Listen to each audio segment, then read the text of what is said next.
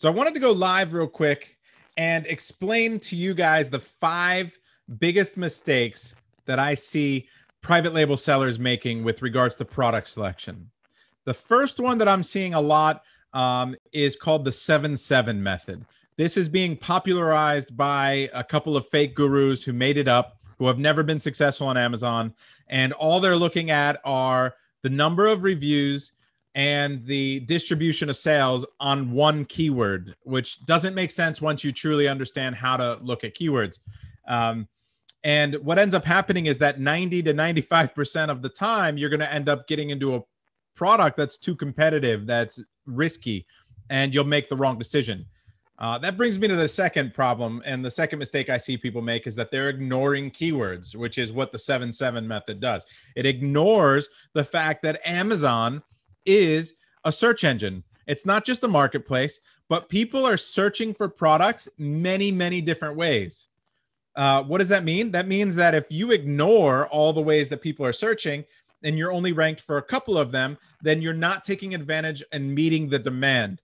So if you can truly understand how to find the keywords that people are searching for, understand the search volumes of those keywords, and then analyze and see if the competitors are doing a good job at meeting that demand, then you can truly understand whether a product has how much potential it has, how much risk it has, and decide whether or not to do that product and have a much higher chance of success. We show you how to do that using what we call a master keyword list. And that's how we do the data analysis to determine whether we should do a product or not. And you can see that video here and see exactly what that looks like. The third problem that I see, or mistake that I see people make, is that they're not good at calculating the true profitability of a product. Yes, it's one thing to go on 1688.com or to Alibaba. We prefer 1688. It's usually much more direct and saves you a bunch of money.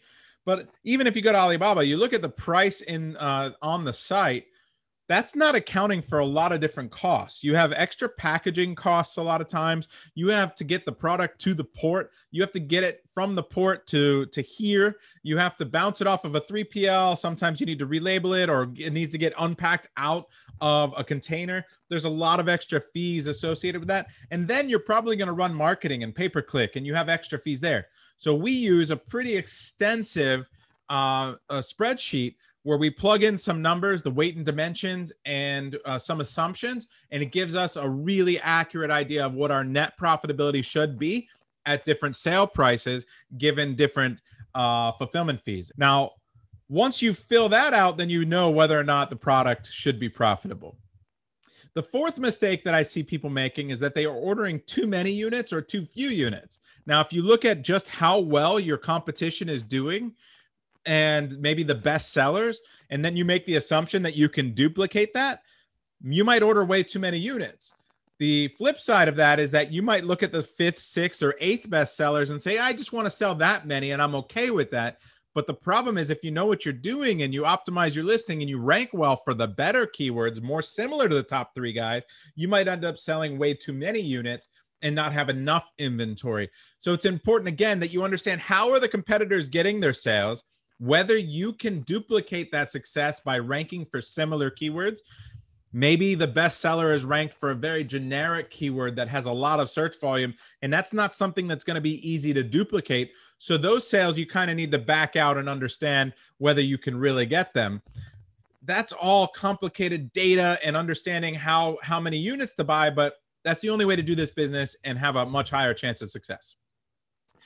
Finally, the mistake that I see a lot of people making is that they don't have enough capital for the business. The number one reason that I see businesses fail from just any entrepreneur, any type of business, is that it's undercapitalized or underfunded. The same is true with this business.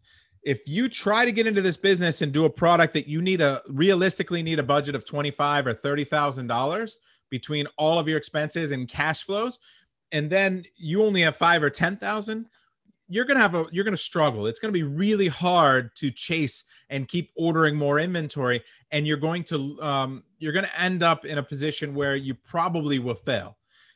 So it's important that you understand the proper expectations. You look at the keywords, how your competitors are getting their sales.